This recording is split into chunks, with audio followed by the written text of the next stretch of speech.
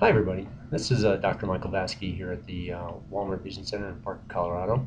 And what I wanted to talk to you about is one of the questions that gets asked of me pretty much every day is why do I have to have my eyes dilated? People complain about it, get upset because it makes it so difficult to drive, so difficult to read. Well, the main thing is why we dilate the eyes is to look inside the eyes and to make sure that the eyes are healthy on the inside.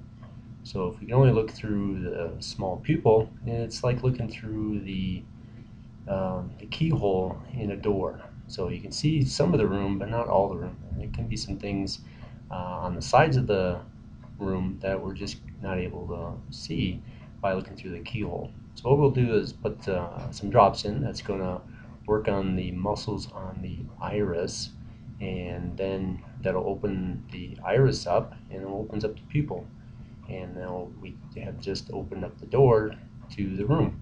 Now we can look inside the eyes, and what we're looking for is we're looking for cataracts, so we can get a good view of the lens of the eye. We're looking at all the way to the back of the eye. It's called the retina, and that's where the optic nerve is and the optic disc. So we can look for any neurological conditions like MS, glaucoma, and then after that we will look at the blood vessels that come out of the optic disc or optic nerve.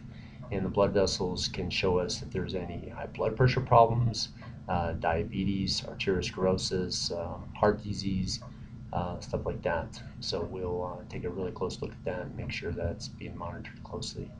Then we'll look at the center of the eye. It's called your macula. That's where your 20/20 vision is, and your color vision is around that area. Make sure that there's no degeneration of that, no spots.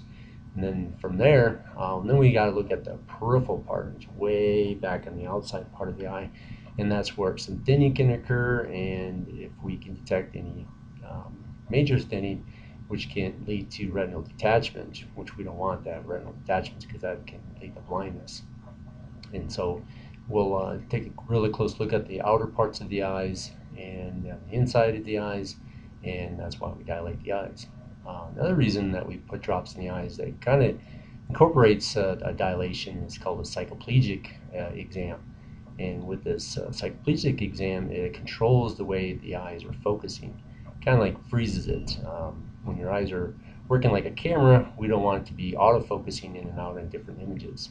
And that's what we'll kind of do with children, is make sure we have incorporated the best prescription for them. So we'll cycloplege the eyes, and that'll control how they're focusing and get the full gamut of the prescription. So those are two major reasons that we will dilate the eyes, and usually it does take a little bit of time for them to recover, and since your eyes are dilated, and then it does make you a little light sensitive. But some of the newer drops that we use today, it's not as vision distorting as it used to be, and so we'll definitely have to have that available for you, and we'll give you some sunglasses to help you with the bright sunlight, and then you'll recover within 2 to 4 hours. So I hope that helps on why we dilate the eyes. And so if you have any more questions, give us a call at the phone number below, or check us on the web at the website shown below, and we'll talk to you on the other side. Thank you.